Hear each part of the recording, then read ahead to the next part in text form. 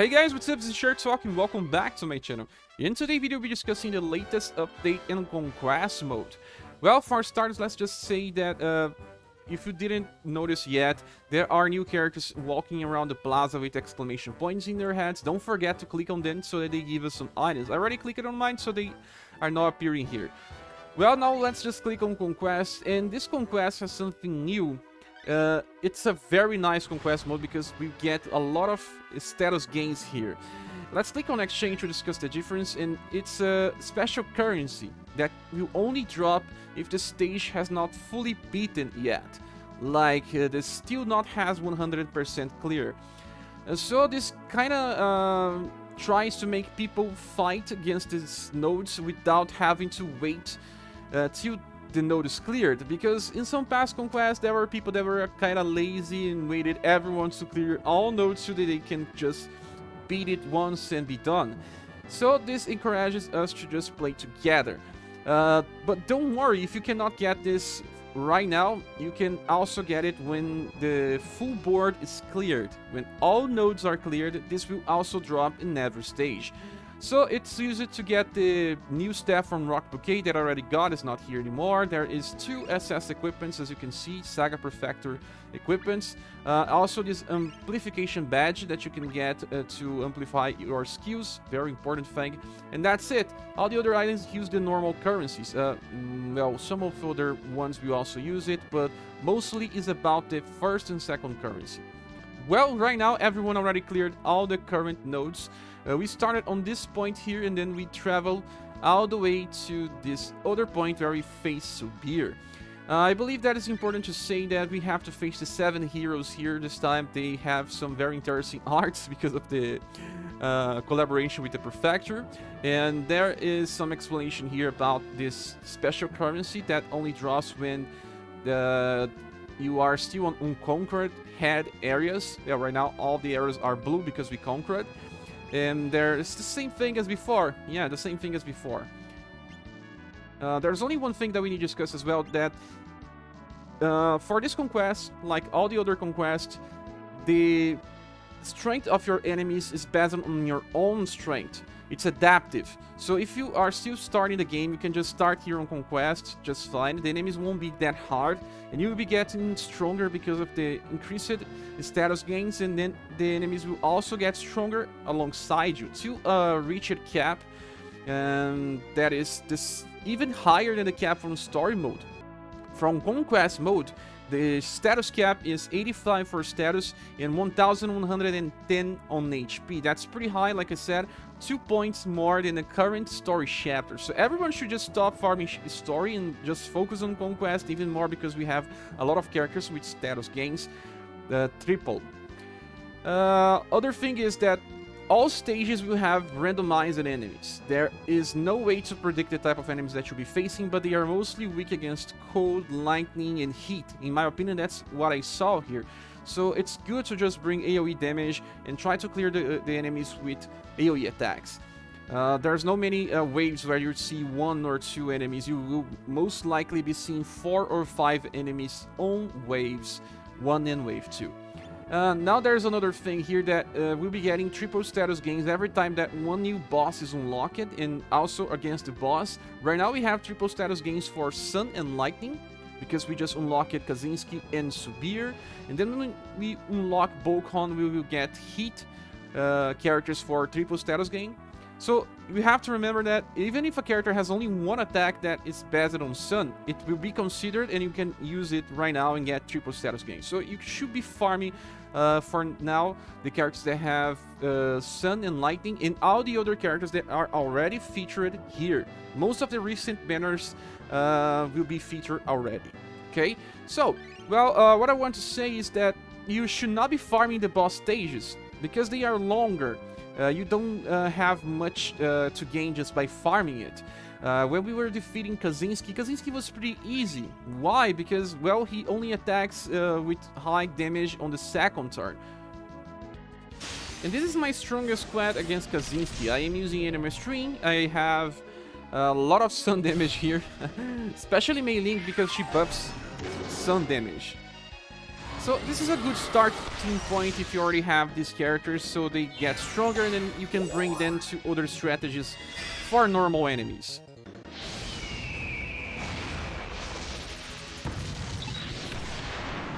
My real Phoenix is being trained.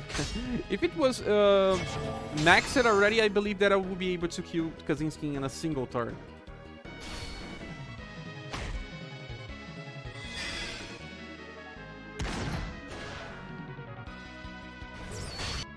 So, one thing that some people may not understand right is that all these characters are sun damage. They are featured here on Conquest because Kzinssie is weak against sun. But they are also featured in all the other stages, not only against the boss stages. As you can see it here. So I suggest you to keep farming Kzinssie unless, well, you have the squad that can clear very fast. And don't ever farm ScherBR because he's just too strong and he can just kill you very fast. Because of just high damage, AoE high damage, and also single target high damage.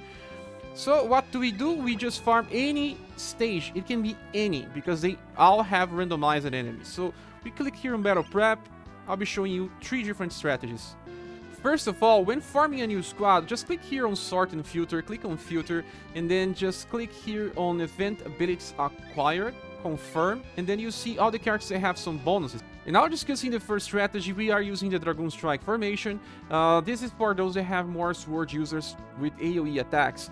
I am using Mirza, and then I have Stardust / Maxit and Steel Blade on 11. There is Mei-Ling normal, Albert, Victor Blade Maxit, and Acelus I have Flash Triple Thrust on 11, and I'm inheriting Mirage Stab. And in the back you can just bring any type of mage with AoE attacks. Okay, so the enemies will be very randomized. Sometimes they will only be weak to sun. Some of the enemies here are only weak to sun.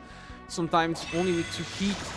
You cannot predict, and this is how you should just focus on AoE. Because even if you are not dealing critical damage or weak damage, you still be able to clear it in a single turn. Double element attacks will be the best choice here. Well, we don't have that many characters that can do this. Muse is good because she can do cold and lightning. Yeah. This time, you see, we were not even able to clear it in a single wave. But no worries, I don't believe that you need to be as fast as possible here. Sometimes you will need an extra turn.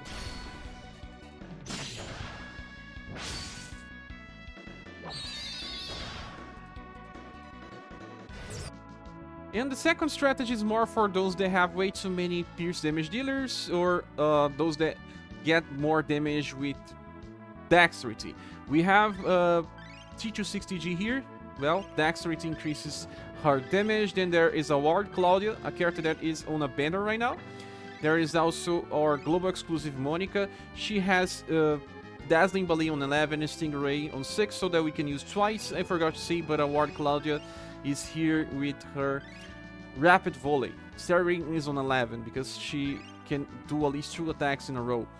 And then in the back I have Rock Bouquet. You can use her just fine because she can open with an AoE attack, being so freeze, and then she just uses Dark Pulse. That should be good enough. And then there is Mei-Ling here back because, well, she's just so strong and she can use it in this slot. Well, sometimes when you see 2 enemies, they will probably have way too much HP.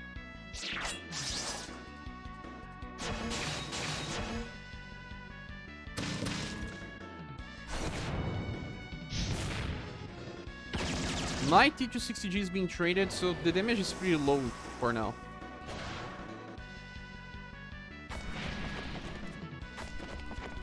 Well, again, 2 enemies.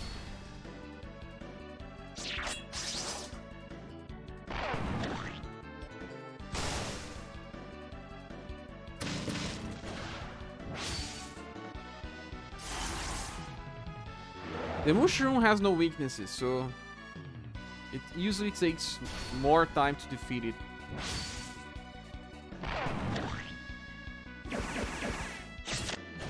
Yeah, it's done.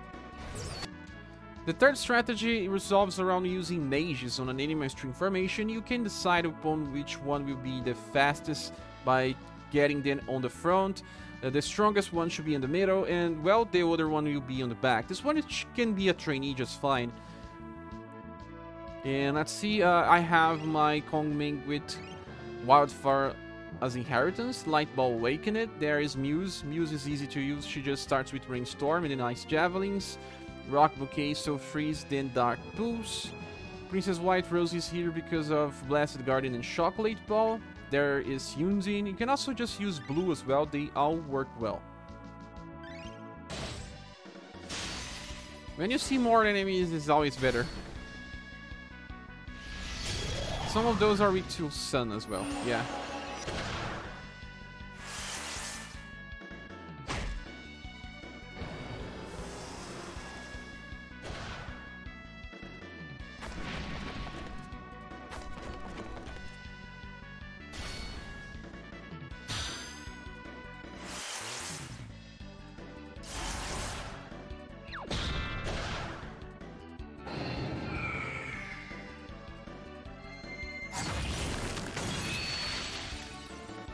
Yeah, like I said, sometimes you need an extra turn.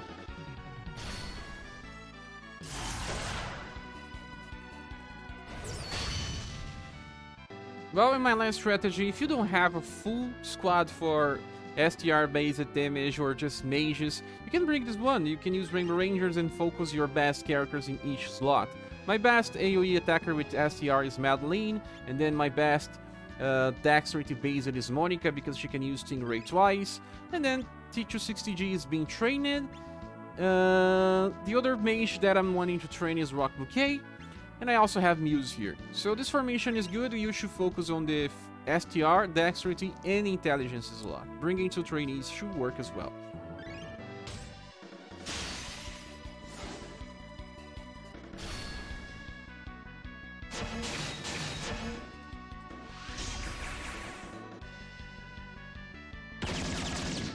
So in the case of T260G, I am inheriting Stun Shot as the first attack.